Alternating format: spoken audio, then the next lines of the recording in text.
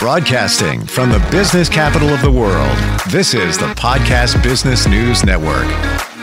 So I want to ask, is this you, or maybe somebody you know, or maybe it's a piece of you, but are you dealing with anxiety? Maybe some depression? Do you feel that maybe you need to fix some relationships, find better ways to communicate, maybe have a more fulfilling job? If that even resonates slightly with you, we're going to talk about how you can make that change in your life. And if you're just tired of the same old, and you know there's more out there, well, it's all about making that change in your life. And that's through empowering you and through coaching. And I found somebody who does just that. He's a board-certified master life coach, and he joins us today. Dr. John Carney, Ph.D., is on the program. Hi, John. How are you? Good, Steve. How are you? Fantastic. And it's great to have you here, because even though we've been, year and change out of COVID for the most part, I'm hearing that ever since that period 3-4 years ago, the amount of anxiety that people are dealing with nowadays in our society has escalated. Same thing with depression. That's what I hear. Are you experiencing that with your clients, the people you work with? Sure have, Steve. It's like, out of the over, 3,000 people I've worked with in over 30 years, it has really increased. And people feel more disconnected deeply inside as well as outside. And so it kind of tends to leave them more alone, if not spiraling at times, and certainly not equipped for real growth and upward momentum, whatever that means in their life. It makes it difficult. Does this encompass our relationships as well when somebody's dealing with anxiety? Oh, absolutely. Excellent question. It really is, who we are inside personally and how much healing we've gotten, and are we connected inside deeply? Do we know what we feel? Are we able to express positively with healthy assertiveness? Do we have healthy boundaries? All these things are hugely impactful to every single relationship we put our hands to, personally, professionally, all the way around. I work with people a lot that come see me and say, John, can you help us learn to love each other better? And I say, well, not really, until we learn to get you to where you can trust easier. And well, okay, then John, can you help us trust each other better? And I say, well, not really, except to the degree that you are safe, S-A-F-E. And I mean spiritually, physically, emotionally, mentally, sexually, physically, verbally, and so on. If in your relationship, most intimate relationships, of course, if you feel safe all the way around, and I'm talking even just mentally and emotionally, if nothing else, if you feel safe, genuinely safe with your key significant partner or other, then you're going to be able to trust. And that trust goes every direction. And then you're going to finally know what real love is. Makes it a lot easier. Well said. And probably the keys to everything right there in what you said. Wow. Let's go over to codependency, term that comes up a lot. It's sometimes connected with anxiety and depression. How do you define codependency? To some degree, more than what I want, I base my life upon another person's thoughts, feelings, or behavior. Okay. So you need them to move your life forward. That's what it sounds like to me. Right. There is if we could say, and it could be on any of the different levels, we have 26 different levels in the subconscious, so it could be, that's where our expectors are, right? And then we have the conscious, which is where our desires are. So we come into relationships with expectations that thwart us a lot if we haven't taken care of those things and really gone after healing those things. But yeah, codependency, it can be deeply enmeshed or entangled with situations that we need to know what real assertiveness is to come out of it and get firmer boundaries, a lot firmer boundaries, healthier boundaries. and or just our way of thinking, and being able to understand who we are, whose we are, and what we're all about, inside and externally. So, codependency can be a real sneaky thing. It can be huge, or it can be very a tiny little snake sneaking around where it just doesn't need to be at all. So, it can impact a lot of stuff that's most surprising. John, do you feel that many people who are codependent are those that may have maybe separation anxiety, maybe things from their childhood, and that's why they I don't want to say latch on to somebody else, but they need somebody else, maybe afraid to be alone? Steve, you bring up a really good question there. It's like so much, people don't realize this, but so much of our stuff, I don't care who we are, male, female, no matter what age, generation, it comes from our first 12 years. It really does. 12 to 14 years, it's so much of it. And so when you talk to a therapist, a lot of times if they're going for deeper work, if they're going to really get down to the root, and because in my practice I track from fruit to root, and if you can take care of that root stuff, all the other stuff, it's just, it'll take care of itself. It really is a lot of stuff that happens in childhood that we live out in our adult life overcompensating for. Amen to that. Yeah, absolutely. And that's what I learned in my journey. And a game changer for me was hypnotherapy. And when I met the hypnotherapist, and of course, I was a little uncertain how this is going to work. The first thing I said was, take me back to my childhood. That's where we're going today. And not that I had a bad childhood, but we all have stuff, that impacts us. But I knew that that's where I needed to go to confront me as a child and all of that and understand. And also the feeling of not being good enough, like not worthy enough. I'm guessing when it comes to which I, as I understand it, it's pretty much in all of us, which makes it sound like you would want to be codependent because two is better than one. You feel stronger with the other person, right? Well, that's very interesting. So there are several terms here. We've got dependent. So I am dependent upon you, like a child is their parent. Yep. And then you've got interdependent, which is healthy interdependency between two people. And then there's codependency. So codependency is that toxic leftover stuff that is, it gets in the way, and it's sneaky, and it just, in how it kind of, and it is called enmeshment for a reason. There's entanglement that just winds up taking us places we don't want to be with our relationships. But you're right, it's so much from our childhood. But the thing is every bit of that is able to be healed. And many of us don't realize it. And you said up to 12, which seems perfectly in line. I always hear the number birth to 7. That's where most of the stuff is in your subconscious. What are your thoughts on all of that? Well, that's excellent, because at the root, it actually is, believe it or not, conception to 6 years old is the heaviest. Matter of fact, long time ago, some of the classic psychological grandfathers of psychology did some research, and do you know that we get our biggest imprint for our organic systemic way to trust by, guess how old? With that one variable, just trust. Wow. I'm going to say 5. Try 2 years old. Wow. And it's just, there are certain things that happen like clockwork for every single human being on this planet, and the history of this planet is between 0 and 6.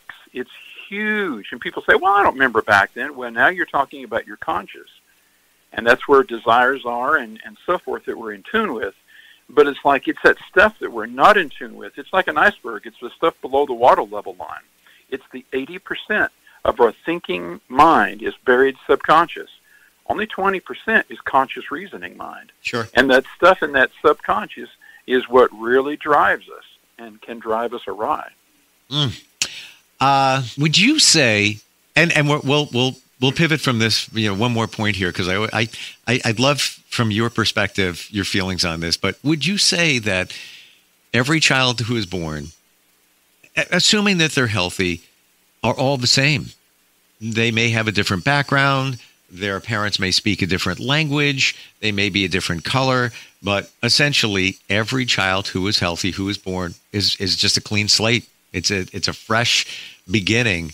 But then life happens around them, and then that's where internalization takes place, and that's where these things are formed now, as I learned from you, the trust thing at age 2. Do you think does that sound reasonable? Well, there's a big debate always ongoing between nature versus nurture, as we call it.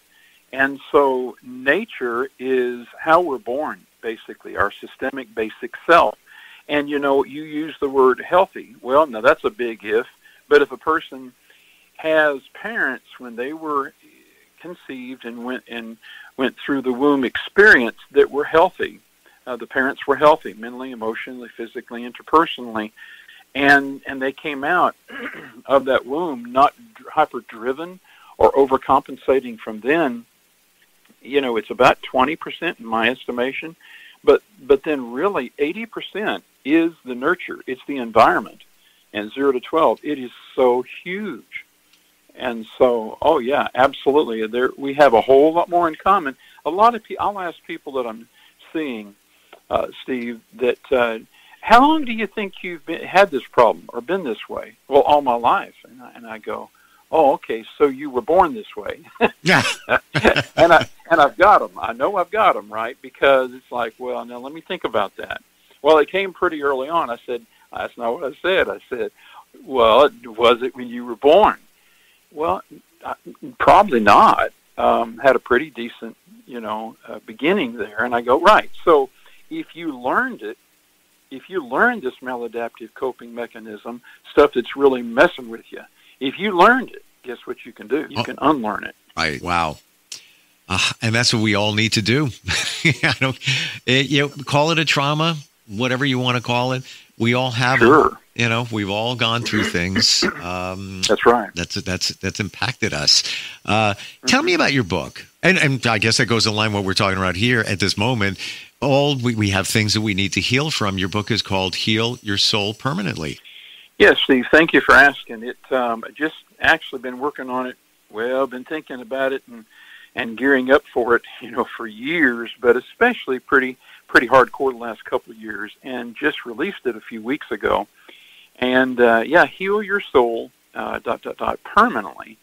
And then the subtitle is Be Set Free from Depression, Anxiety, Codependency, and More. And anybody can get it on Amazon. So it is really a solution manual. It's not a lot of stories. It's got some, but it's not a lot of that, not a lot of fluff and narrative. It is really a how-to, easy-to-use seeker manual that's solution-oriented. And the first chapter is I come at it with my personal testimony, so I can relate.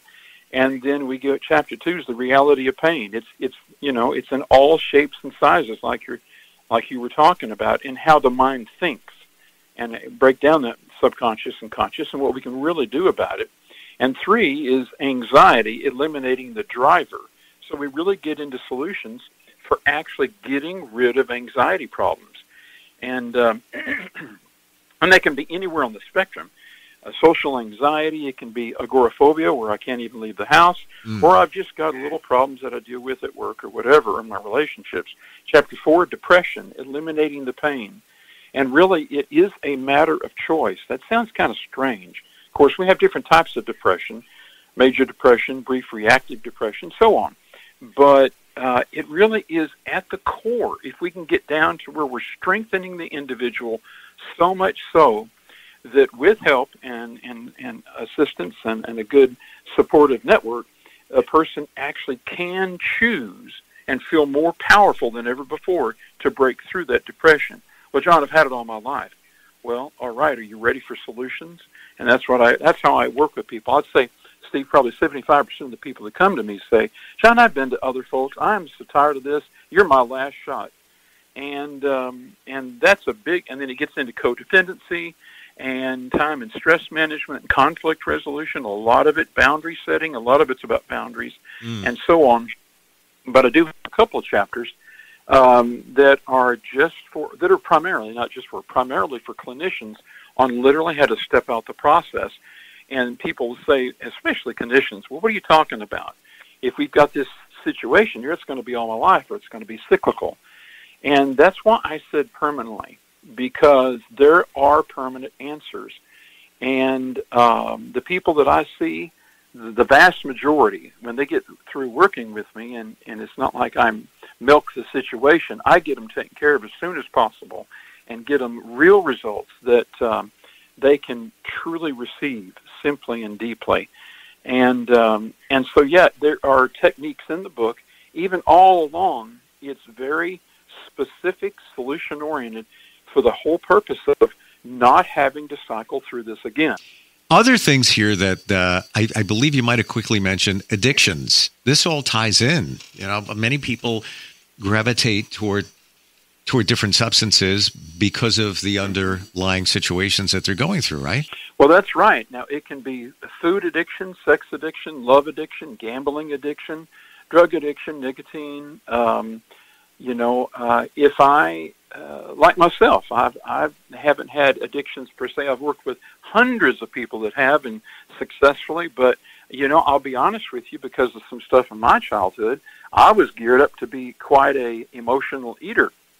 And I'm not talking about stuffing your feelings. A lot of us do that, but that's a long part of the process too. But so I have to battle sweets. I mean, bad. And so I'm doing pretty well right now. But I do have to walk that out, and not when I get super stressed or teed off, or I get in a kind of a no-win situation. I've got my techniques and I can work through it. But if I'm really consumed with it coming at me from a lot of different angles and it's super heavy stuff, I will tend to really, really want certain sweets. And if somebody brings it up and says, "Would you like a so-and-so?" I immediately go to mouth-watering, because I just, oh my Lord.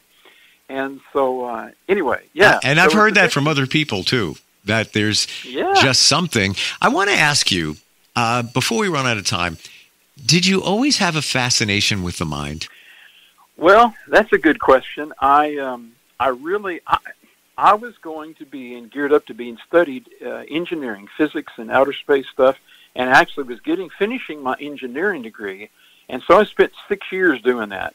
And then right as I was finishing my engineering degree at A&M, I had a huge experience, life epiphany, that rerouted everything. Now, I've always been more of a deep thinker and deep feeler, and so I've always been fascinated with it. But when that thing happened, to me, it radically altered my universe, and I lost all desire for engineering, and I knew I had to see people healed. And so that healing was like not superficial Band-Aid therapy or fruit picking from a tree. It was really deeper, solid, forever healing that I wanted to find the ways to make sure people could grab a hold of. And that happens in your book. Just even looking at some of the things that the book talks about, right down to how to start over with a truly healed you. Fantastic. And I'll laser this. I can relate to a lot of this because I've done the work on myself with people around me, support, coaches, hypnotherapists, and all of that. What a difference when you look back to maybe the way you acted toward versus the way you act now after learning about all of this. What are some of the things that you hear from people that you work with? John, I just wished that I could have heard about this 20, 30, 40 years ago. Where were you then? Yeah. And I'm going, I know, right? I know. And then, folks will say, I guess is not just the stigma of really going for help, but once I got past that, I was concerned about maybe being a little afraid of going deeper, or would it really work? And I don't have that kind of money, so it's like, is this thing going to drag out and take years and years and years? Or, is there something I can wrap my mind around, my hands around, and feel like I've got comforting, strengthening arms around me, maybe even supernaturally or whatever. Sure. But is there stuff that supports and strengthens and encourages me, and can I make that an inside happening thing? I love it. The book, available now on Amazon, correct? Yes, sir. Okay. I've actually got a hardback and paperback and ebook, I think, and I'm fixing to go for the audiobook pretty soon. We need it. We do. All of us need this book because we're all dealing with things. And I think one of the bigger challenges is, most of us don't even know that we are dealing with something. You think that, well, life is okay. Why do I react that way in those situations? I'm not really sure. And we kind of put it to the side. But once you really take some soul searching, take some time, even a couple of minutes to think about it, I find that you can realize that there is more out there. I could be a better person for myself, for others, once I confront these things that I need to be healed from. And we're on the same page. Thank you for fortifying the fact that I've often heard it comes from your childhood. And two, I got to wrap my arms around that one in terms of the trust thing. Final thought on that, because I find it very intriguing. Do you think that many of us should think back to when we were 2, if we can even get back that far, and see what was life like, and then kind of think about the level of trust in our life now? Well, a good question, Steve. Again, I think that folks, I don't know about 2, because a lot of people really would have trouble going back that far, although if they can, there are ways to get there, and it would be awesome. But at least to think about early to middle or later even childhood, and go, what was the environment like? Yeah. You know, what were my principal caregivers like? And how it winds up is we wind up with, in the subconscious, triggerability. If we don't get it healed, it'll go all the way through our life, no matter what, and we will still have this hypervigilance, sensitivities, or triggerability, and that's a telltale sign. Have you ever heard, final question here, because now I'm intrigued. Have you ever heard that many times when you try to go back to your earliest memory, it's usually a negative memory? When we talk about trying to think back to maybe when you were 2, it's a negative memory because that's your mind's way, or maybe your subconscious, of protecting you from something. That is fantastic. That is absolutely right, because it makes a deeper imprint. Yes. It's fear-based, it's trauma-based, and so that imprint goes deeper than the typical positive stuff. And that's why in one of the chapters I tell people how to do a life script and walk back in there, discover their parts, do whatever they've got to do, and they can find it. It's amazing how with real focus, a person can tap into those rocks and pebbles, even as we seine the river, and get them taken care of. Website is johncarneycoaching.com, Carney, John, John, carneycoaching.com. Details are on the book. And also, John, are you able to work with somebody on a life coaching level virtually? Well, yes, Steve. That's actually what I do, no matter where they are, wherever in the world. And they just need to give me a call. I can answer a few of their initial questions, and we simply do it over the computer through Zoom. Love it. I feel like I'm talking to an educated friend. I really do. And learned so much today, and even just things backed up that I always wondered about. Fantastic book. Thank you for sharing it. Thank you for being here today. Really appreciate it. Thank you so much, Steve. We'll be right back.